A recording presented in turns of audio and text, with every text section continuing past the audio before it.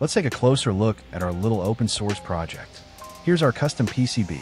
On board, you'll find 3 RGB LEDs, a small power regulation chip, a USB-C port for both power and control of our device, a tiny PIC microcontroller, and the pins for programming it.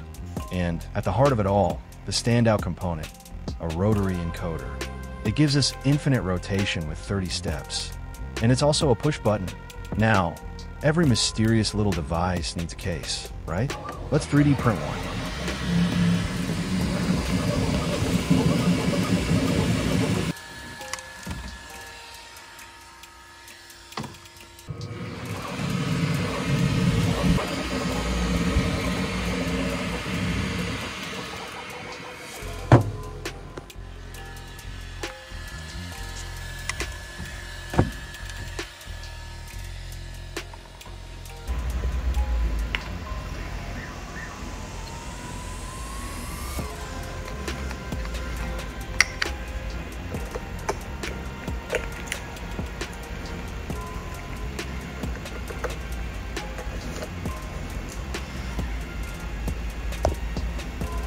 Assembly is quick and easy, and the case is precisely designed so every part fits perfectly.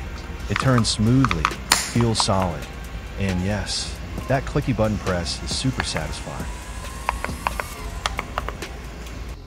Time to plug it in and see if it works.